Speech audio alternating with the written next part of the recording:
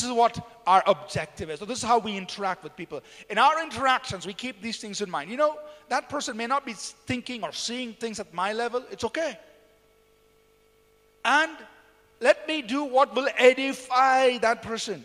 The word literally means like an architect in construction and building a building. So let me do things that will build that person up. And let me do things that will please that person, that will bless that person's life. And he says, even Christ did not please himself. So look at Jesus' example. He didn't do it because I feel good. No. He took the reproaches that came against him so that he could be a blessing to others.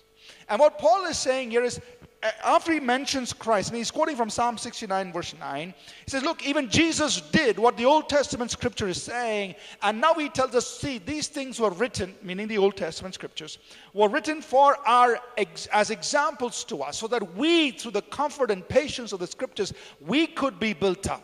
Those things. So whatever is written in the Old Testament is not for us to be ignored. It's for us to draw strength, lessons from, just like Jesus did. So that we may all be like-minded. That we may all, with one mind and one mouth, glorify the Lord Jesus Christ. So what's he getting at? He's getting at us being a community of believers who are like-minded, one mind, one mouth.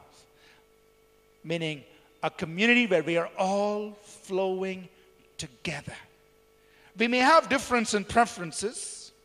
We may have difference in how we look at things, perspectives, but that does not separate us. We are still able to walk together in one mind, like-minded, and with one mouth, glorify our Lord Jesus Christ. Again, praise the Lord, all you Gentiles. Laud him, all you peoples. Verse 12. Again, Isaiah says, there shall be a root of Jesse, and he shall rise to reign over the Gentiles. In him the Gentiles shall hope. Now may the God of hope fill you with all joy and peace in believing, that you may abound in hope by the power of the Holy Spirit. So now Paul is saying, Jesus came as a servant, as a minister to the circumcision, meaning to the Jewish people. It happened through believing. You and I believe. We believe the word. We believe who Christ is.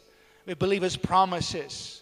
Through believing, the Holy Spirit has come to empower you and me so that you and I could be full of joy, peace, and each one of us has been given grace. There is grace on your life given to you by God to be someone and to do something.